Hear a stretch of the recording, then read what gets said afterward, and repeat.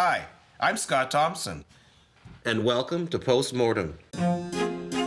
I love being on Hannibal, but let's face it, my character Jimmy Price is not exactly the most important guy in the show.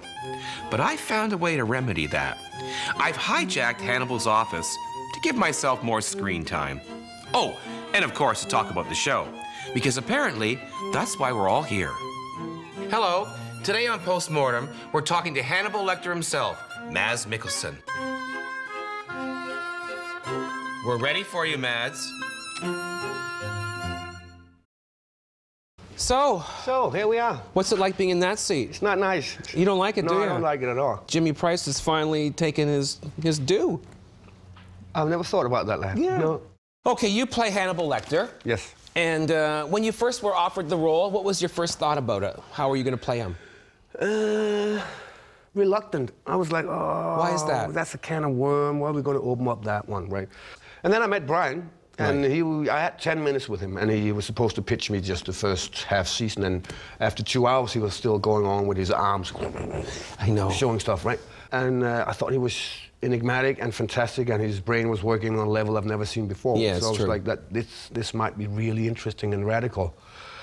So I went back and read it again, and jumped on board. You met Will, like, what, 10 years ago? Shoot answer, you mean? I mean, you see, I get very You're doing confused. it as well. I've been doing it for a year now.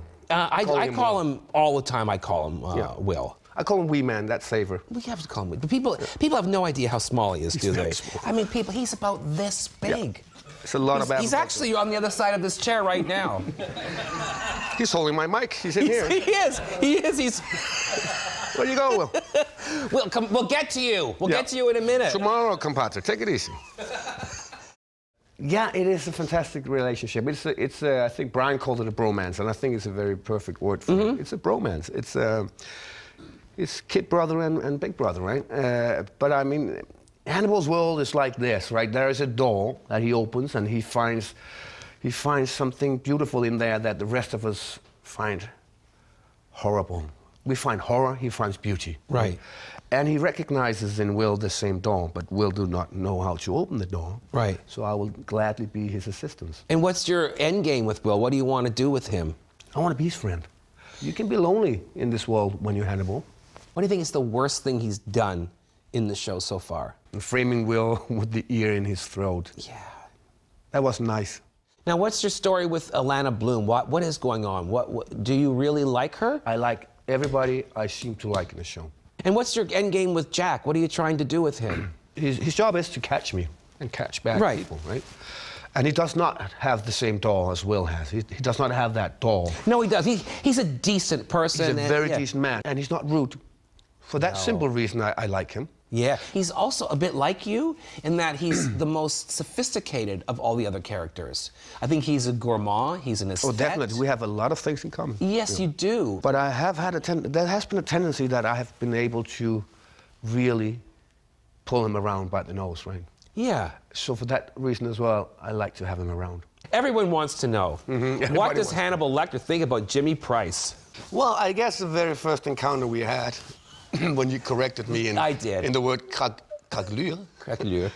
It was a very bad start for Jimmy Price. It really was a bad start. If that would have been on a rainy day, I would have eaten you. I'll tell you this, he has not forgotten the craquelure thing. He hasn't? No. I knew it. It's in the food bank. Absolutely. Because he'd be tasty. Yes. Bubbly. He'd be carbonated. Okay. That's it for us. That's it for us. Watch us next week on... what are we on? Post-Mortem. Post-Mortem. Yes. Thank you very much. Thanks, See you next time.